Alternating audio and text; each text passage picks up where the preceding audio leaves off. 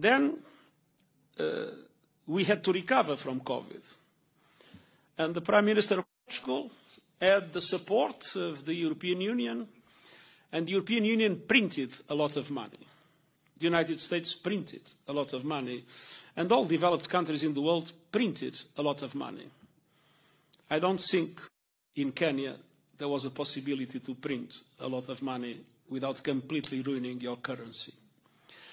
And when, in the developed world, so much money was printed, that was one of the causes, not the most important one, but one of the causes of the progressive rise in inflation that, after the invasion of the Ukraine, became quite dramatic.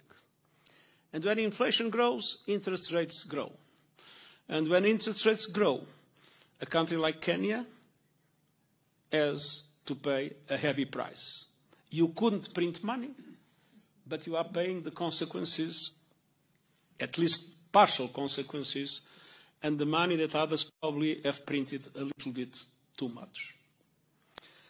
Then, my dear friend Kristalina Georgieva, that is very concerned with the problems of the countries and the economies at that moment, was able to convince her board and to print in a different way the special drawing rights. The special drawing rights, thanks to her initiative, and I'd like to praise her courage, pushing for it, but there was one thing she couldn't change, the rules of distribution. So the Prime Minister of Portugal witnessed that the countries of the European Union, of which Portugal is a member, have received 160 billion US dollars for a population of a little bit less than 500 million people. Kenya, the President of Kenya, your predecessor at the time, was part of an African continent with more than 3 times, close to 3 times, the population of the European Union, and that received a total of 34 billion US dollars.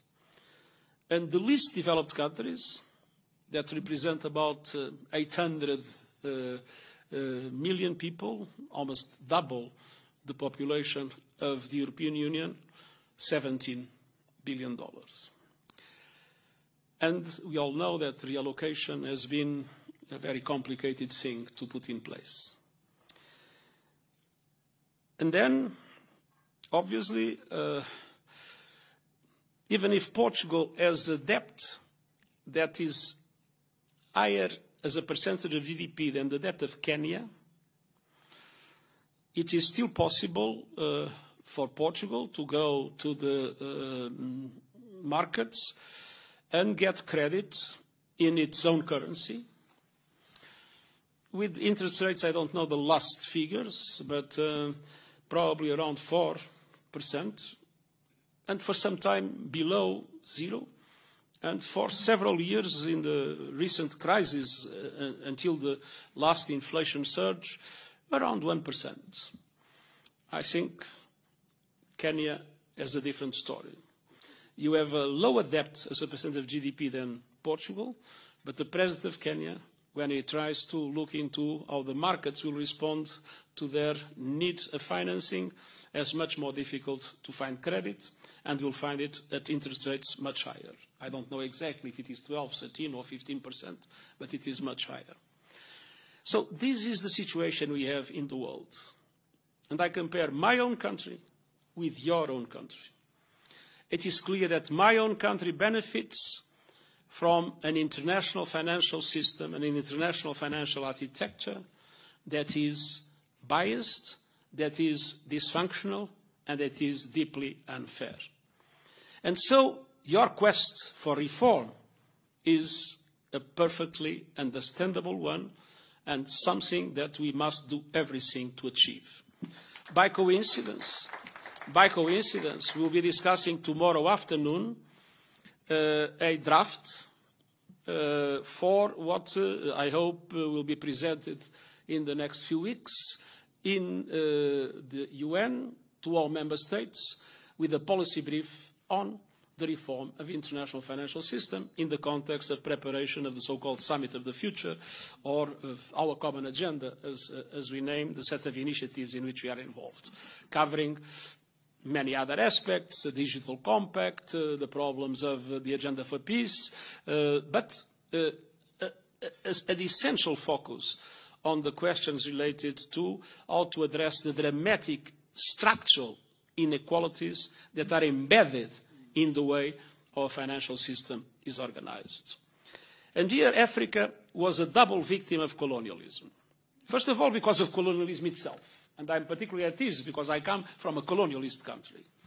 But second, because when the institutions that are today the pillars of multilateralism, the UN, the Bretton Woods institutions were created, the African countries were not yet independent. They were not there. Their voice could not be heard. And so they were not represented, and today they remain dramatically underrepresented. Underrepresented in the UN, where there is still not one single African permanent member of the Security Council, which is something that is profoundly unfair and needs to be corrected, but also clearly underrepresented in the Bretton Woods institutions and other international institutions that were created to manage the global economy. And this, again, is something that a serious effort of reform must be able to correct. And I wanted to tell you that the United Nations is there to represent all nations of the world. But I believe that my role as Secretary General is to assume what is the need to address the dramatic inequalities that exist, and to give the Global South the opportunities that the Global South requires in order to be able to catch up as quickly as possible, as it is absolutely essential for a matter of justice in our world. And climate change is the best example of that. As you said, Africa had a very small contribution to climate change, but many African countries are in the front line of the impacts. Floods, droughts, many other aspects. And this is a factor not only of poverty, in some situations of hunger, but a factor of instability.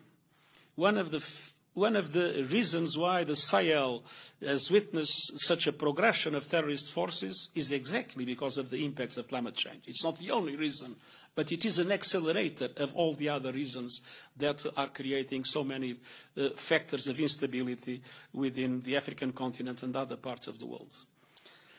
And indeed, the drama is that independently of everything that is being said, we need to dramatically reduce emissions this decade, and the emissions are still growing. And 80% of the emissions are of G20 countries, developed countries and large emerging economies. It's not Kenya, once again. In this case, Portugal also has a very small contribution. But the truth is, those countries have the responsibility, and it's good to see that Kenya is also ready to assume that responsibility, to dramatically reduce emissions this decade if we want to rescue the planet and if we want to make it still possible to get to an increase of 1.5 degrees by the end of the century. Unfortunately, we are not there. Developed countries are not doing enough. Emerging economies